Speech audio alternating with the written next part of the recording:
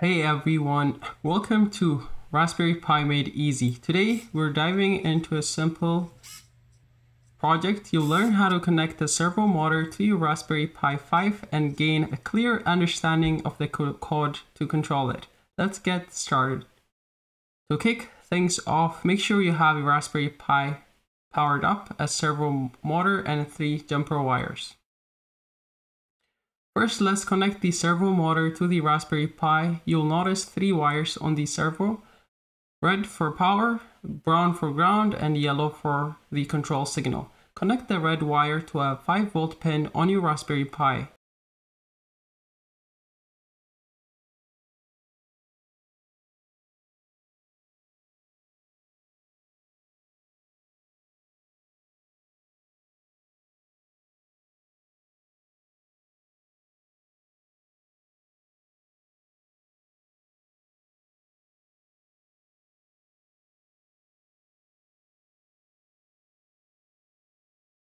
The black wire to a ground pin.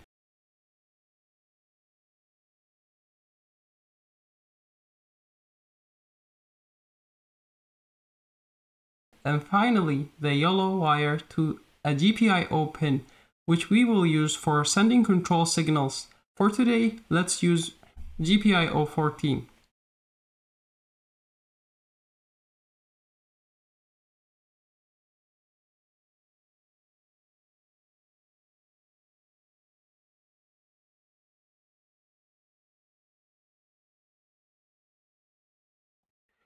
Let me run the Python script I have to make sure that the code is running as expected. To make your life more convenient, I have included the code in the description. Once I have the code running, the servo appears to be responding pretty well. Let's now go over the code in more detail. So, as you can see, we're using a library called Angular Servo, which provides smoother movement for servos, which can help reduce the flicker.